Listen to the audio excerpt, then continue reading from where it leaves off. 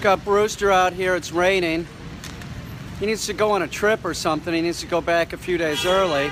I never recommend this. If you're doing a board and train with your dog, do the full board and train, listen to the dog trainer. But what we're trying to do today is we're trying to evict a problem, and that's grabbing chicken bones and stuff on the street. So if you see this is a chicken bone, and we've already worked with him a few times on this and walked him by it. And that's what we do. We walk the dog directly by it, but we don't let the dog get it. And if the dog tries to get it, we correct the dog.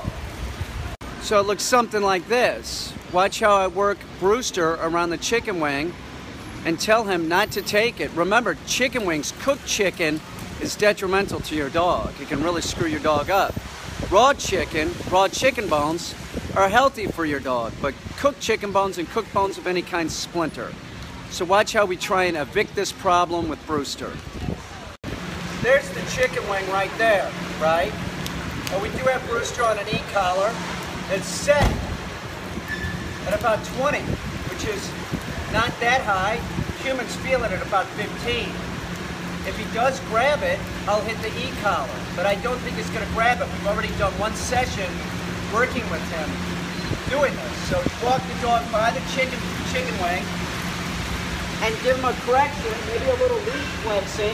Leash flexing is an up and down motion real quick. Resetting the dog's mind, telling the dog, don't do this. He's excited to see it, but we had to send a message to the dog, do not ever grab anything off the street.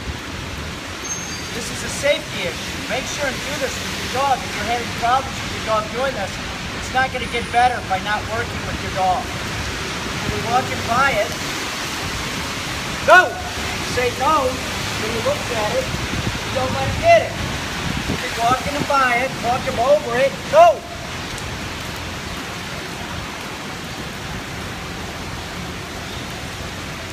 Here, go! Come on, Brew! Come on, buddy! Come on, Brew! Go! Good boy, that's a good boy. He leaves him alone, we'll tell him he's a good boy. Heel. No. No, here. Here, good boy. No, heel. Come on, buddy. Here. Come on, bro. No, leave it. Notice how he's looking at it, but he's not looking at it. He's stopping. He's stopping. He's starting to get that I don't want him to get this. See how he circles it, but he leaves it alone? Heel. Come on. Go, buddy. Brewster, heel. Come on, buddy. Heel. Here. No. He could grab it if he wanted to. Heel. Come on, buddy. Heel.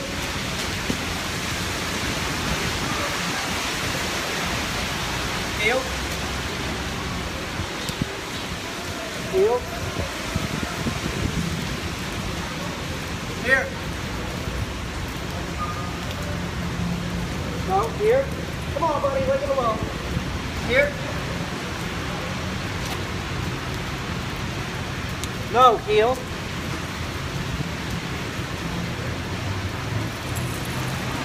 Heel. No.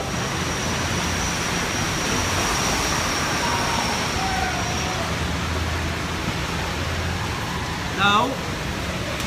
No. No. Brewster, heel. Come on, buddy, heel.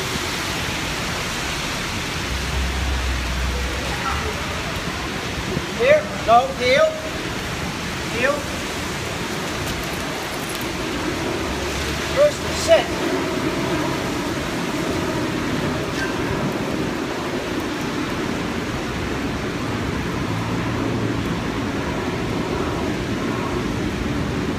Heel.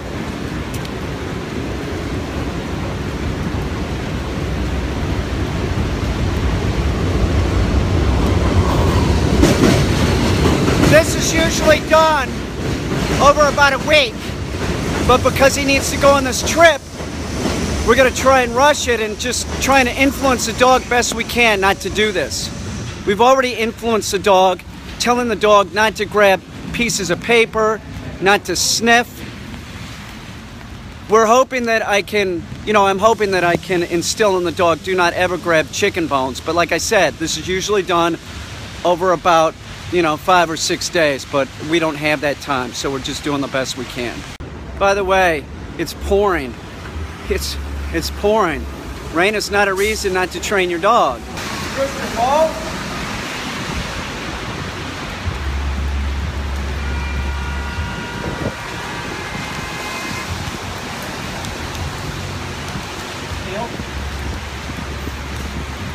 Whoa!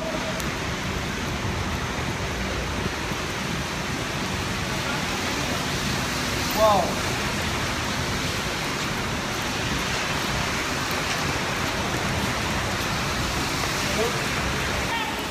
Whoa!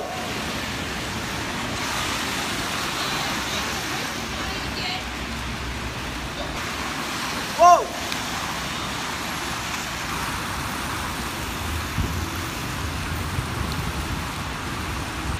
Brewster, sit. Heel. Remember, work your dog in the rain. It's very important. Make your dog compliant in the rain. They don't want to sit. They don't want to do down. If you work your dog in the rain, they're more compliant when it's dry out. Take your dog out and work it.